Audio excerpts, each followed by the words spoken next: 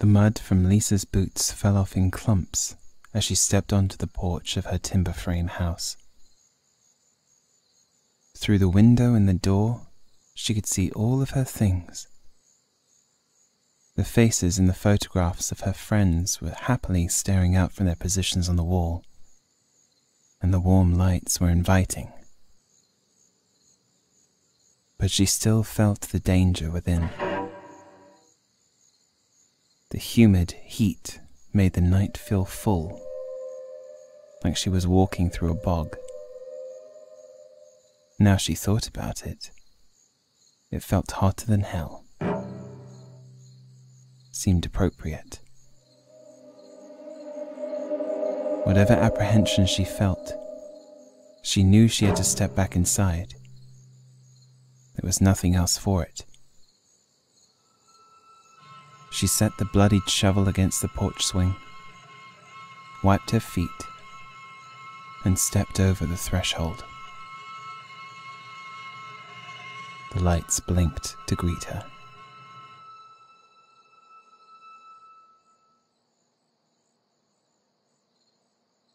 It had only been 2 hours ago that she was wrapped up in bed, fighting for sleep against the unseasonable heat. It was already late then, and her frustration was becoming as much an obstacle to rest as the weather. She wished the storm would just come and end this relentless humidity. Later she would wonder if any of the night's horrors would have occurred, if she had just been able to drift off. Rufus, her collie, had been the first to notice it. While she tossed and turned, he lay still, listening and watching the door from the foot of her bed. Ever the dutiful guardian. Lisa had learned long ago that if you chose to live alone in the middle of nowhere, with nothing but miles of fields all around you, you better find yourself a damned good guard dog. Or rather, if your twin decides to walk out of your life in the heat of yet another of your legendary arguments and die before any reconciliation can be made, then you should find yourself a good guard dog, because there's no coming back from that. When one half of a whole dies, the part left behind remains half, never complete again. Alone, whether they like it or not. Lisa had tried and failed to make her peace with it over the years. She tried to stop blaming herself for being too stubborn to apologize, or refusing to see Lucy again after she left. Most of all, she tried not to blame herself for starting that argument, and so many others in the past. So many, in fact, that as they were growing up, people referred to Lisa as the evil twin, which of course she hated so much that she would get angry and inevitably would start another argument. Lisa recognized she had a temper and a general disdain for other people, but that's why she had Rufus. She wasn't alone with him around, and she never fought with him. They were enough for each other. The dutiful guardian and the evil twin. The dog now raised his head and watched the door more intensely. Then, without warning, he gave a couple of low, muffled barks. Lisa sat up to see what he was reacting to, but as she rose, she heard it. Something hit Rufus's dog door, hard, and the familiar rat-tat-tat of its swinging gait resounded from downstairs. Something had come into the house. Rufus wasn't a small dog, but his dog door was still not wide enough to allow a person to get through, as she found out one drunken afternoon when her cousin had attempted to do so and gotten stuck. As relieved as she was that it wasn't likely to be an intruder, she still didn't relish the thought of a fox rooting through her cupboards and getting into her food. She got out of bed and slid on a pair of olive-green khakis, which were uncomfortable due to the heat, but at least if the animal got hostile, it wouldn't be able to get at her bare skin. She then called Rufus to her side and stepped into the hallway, turning on lights as she went, hoping that would be enough to scare it off. Sounds came from the kitchen. Something was shuffling around in there. Rufus's ears were pricked all the way up, and he trotted eagerly by her side. They reached the bottom of the stairs, strolled over to the kitchen, and switched the light on. Lisa gasped. There were droplets of blood all over the floor, leading from the dog door.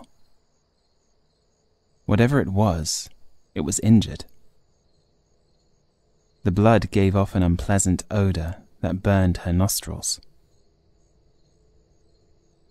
Rufus gave another muffled bark at the cellar door, and when Lisa looked over, she saw it was slightly ajar.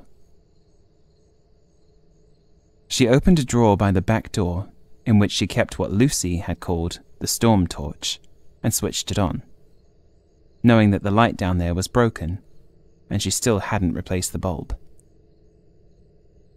"Rufus, stay," she said. The dog obeyed, but was clearly disappointed to be left out of the fun.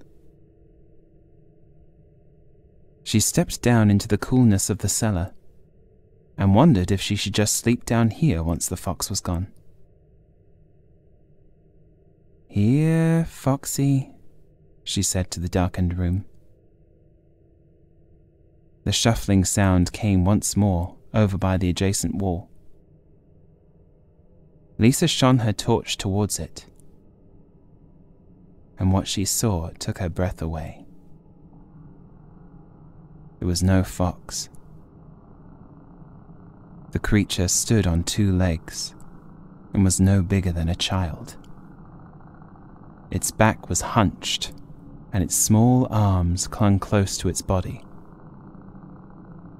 There was no visible neck, so it was hard to determine where its body ended and its head began. Worst of all, it appeared utterly fleshless, as the muscles and sinews were completely exposed, and it gave off a smell that was far more pungent than its blood. It turned towards Lisa, and she caught a glimpse of the flat, narrow form that must have been its face. If it had eyes, she couldn't see them. It made some sort of noise, an aggressive, guttural utterance, and Lisa cried out in return. She rushed back up the stairs, away from this foul thing, and slammed the door closed before it could follow, making sure to throw the bolt across.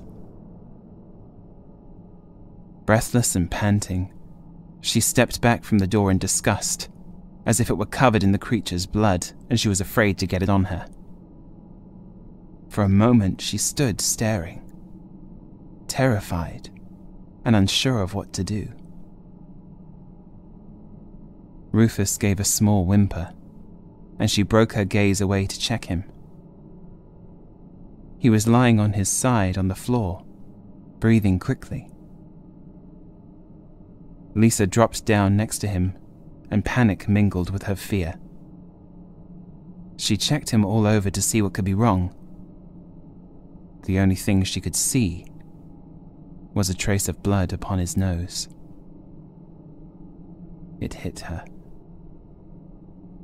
She looked to where some of the blood drops had been on the floor.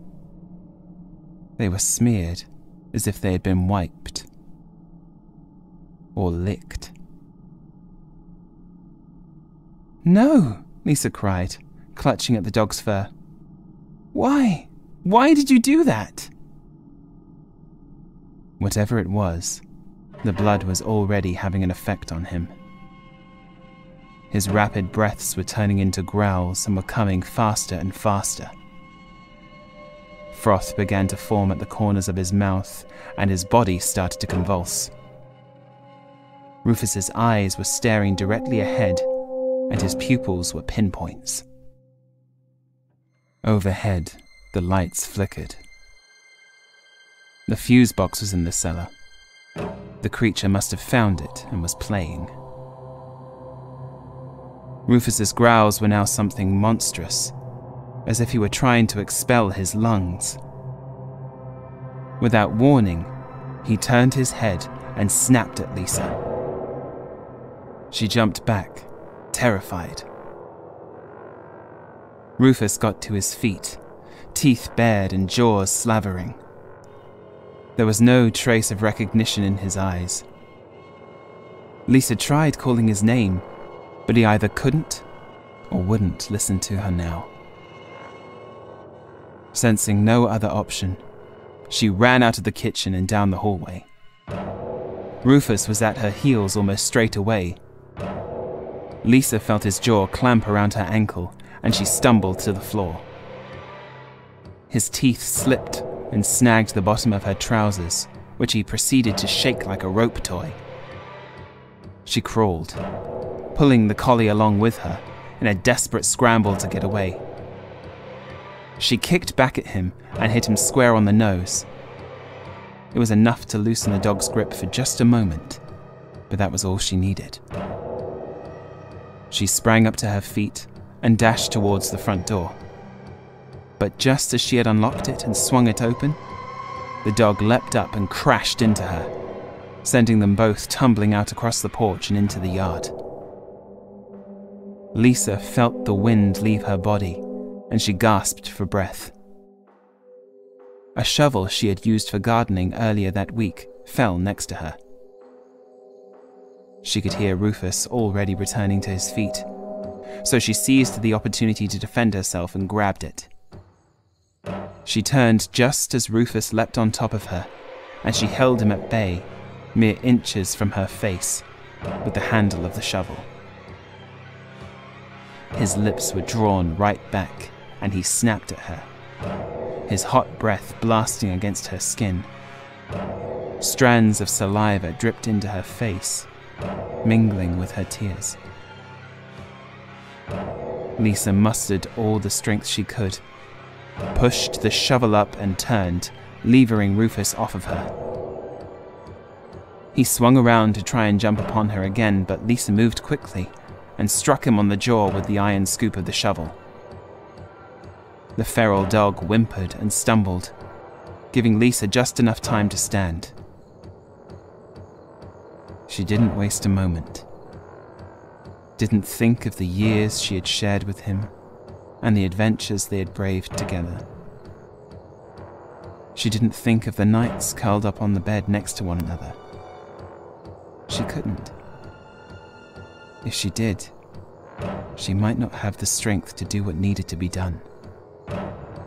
She simply brought the shovel back down on his head, over and over, endlessly, as if whatever had infected him wouldn't let one be enough, and it kept trying to make him get back up and seize her. Whatever this horrid creature had given to him, it wouldn't let it be easy for either of them. As the last blows fell, Lisa broke down in tears, the sound of her sobs filling the hot night air. Her strength sapped, she collapsed in a heap next to her beloved, and now still, dog. She cried until she was empty, and her blurry, tear-streaked vision gave way to the sight of 1,000,000 brilliant stars overhead.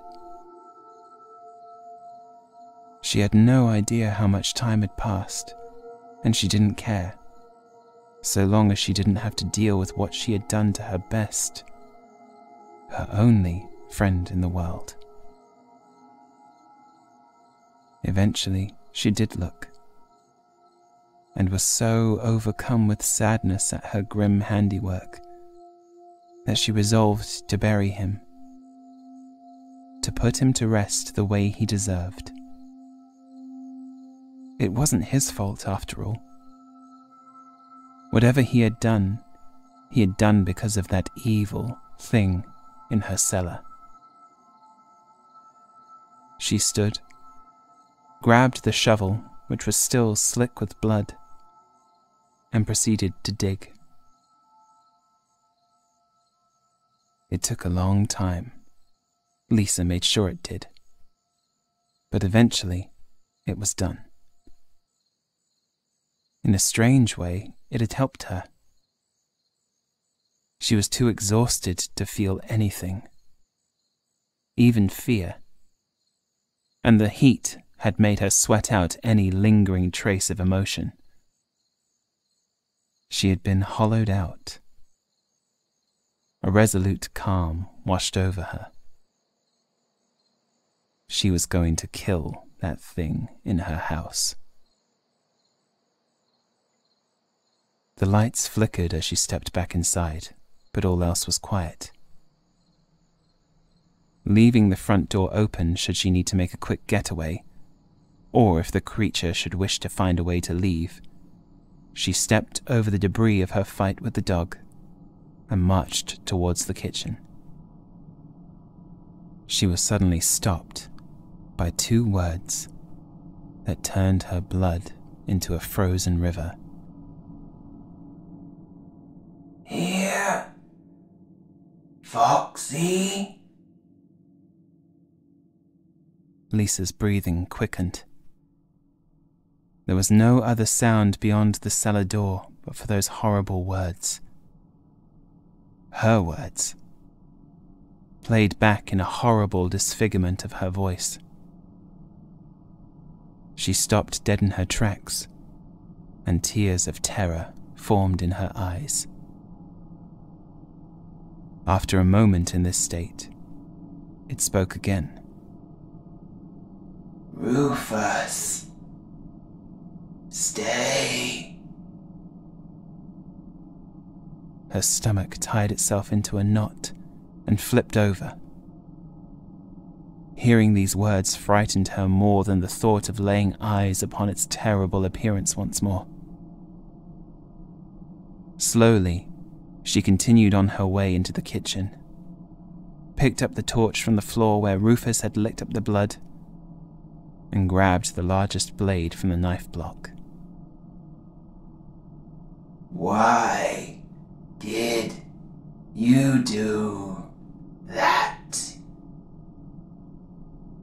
Lisa jumped, afraid that the creature must have seen her, but the door was still fastened shut. Eventually, she remembered that she had said those words to Rufus after she'd realized what he'd done.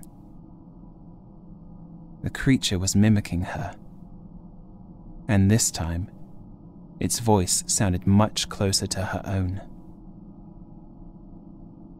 Lisa's hand moved to the cellar door's handle, and she fought down a wave of nausea. She took a second to compose herself, then unlatched the bolt and stepped down into the darkness. She didn't have to search for the creature. It made no effort to hide. It stood with its back to her, just a little way beyond the bottom of the steps. The first thing that struck her was how much bigger it now seemed. It stood straight and tall, and the hunched back that led straight into a nub of a head was now the picture of perfect posture, with slender, muscular shoulders, a long neck, and a discernibly more human-looking head, complete with hair. Aside from a few spaces here and there was now skin covering it. Familiar skin, replacing the monstrosity of exposed muscle that had been there before. Here, Foxy, it said. Lisa's curiosity got the better of her. She reached the bottom of the steps, outstretched a hand to touch the creature's shoulder, and gently turned it. The facial features were not yet complete. There were still some distorted patches, or elements that had not fully come together. But Lisa knew that they would. She knew exactly how they would look, and even how they would feel under her fingers. Its brown eyes looked quizzically into her own, as if it wasn't ready to start thinking yet. Lisa understood. As she stared at it, the distorted features started to come into focus more rapidly, no longer having to rely on a fleeting memory of how Lisa had looked. Now it could see every detail and could replicate it effortlessly. Within minutes, Lisa was looking at a perfect copy of herself. The thing so monstrous even its blood could make the purest things turn toxic and die was wearing her skin. A new shell for the horror within. She touched it once again to see if it even felt the same. It did. Lisa started to laugh. The sound echoed off of the lonely walls of the basement. Her own face looked back at her and cocked its head. In the gloom of that cellar, she looked at herself. "Evil twin," she said.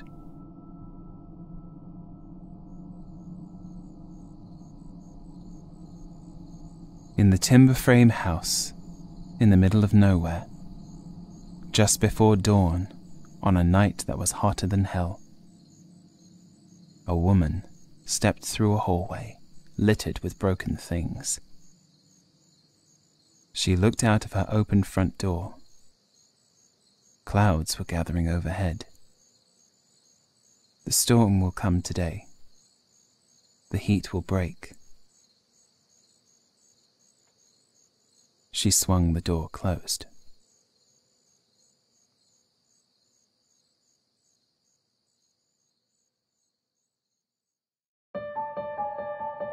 This story was written and read by Andrew Bate, with music also by Andrew Bate.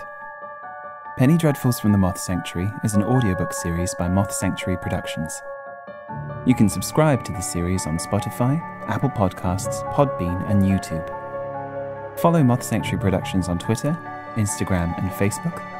Or for more dark delights, visit mothsanctuaryproductions.com.